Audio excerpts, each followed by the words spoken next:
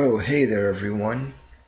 In this video, I want to talk about something that I've wanted to talk about for a long time, and it's the one drop rule.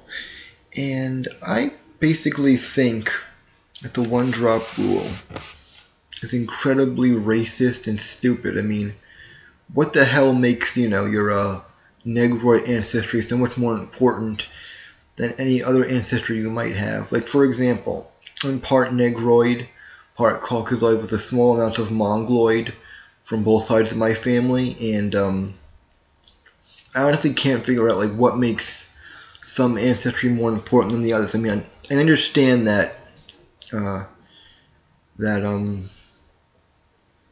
Negroid features tend to be dominant over Caucasian ones, but I mean, it's not like in every instance that's the case. I mean, there are some instances where a person with Negroid ancestry can come out looking more Caucasian or more Mongoloid.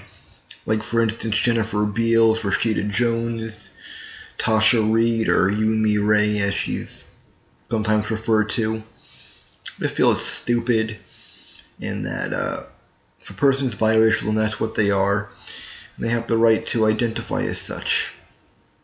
You know? No one's just white, no one's just black. Especially in America. Almost all African Americans are mixed for the most part, so I think it's stupid. Well, thanks for listening, and have a good day.